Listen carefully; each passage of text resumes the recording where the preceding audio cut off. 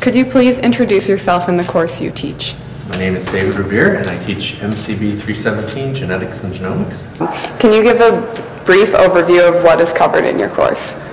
We cover everything from basic genetics, Mendelian genetics, all the way up to modern genomics and genomic analysis, including how people differ from each other, and complex traits where multiple genes contribute to a single phenotype. That's fundamental to understanding things like cancer. We then go into molecular genetics and a lot of molecular genetic technique and technology, and how it's used for all sorts of things from understanding basic biological processes to medicine.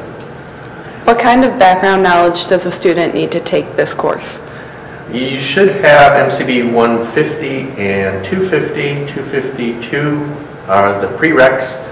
However, there are some students that have successfully taken 317 and 252 at the same time, but I wouldn't recommend it unless you needed to. How do topics covered in your course apply to current research, medical, scientific advancements? Genetics and genomics is basically fundamental to all medicine, both in terms of current research, in terms of dissecting, what processes are involved in cancer, and all sorts of other genetically related diseases. And it's absolutely fundamental. It's the foundation for the basically personalized medicine. That's what personalized medicine is analysis of your genes and how you differ from somebody else, and how we can use that information in a medical setting. So it's basically fundamental to the future of medicine. What other classes in MCB go well with the content you are teaching? There's several classes that could potentially complement our class. One would be MCB 400, cancer cell biology.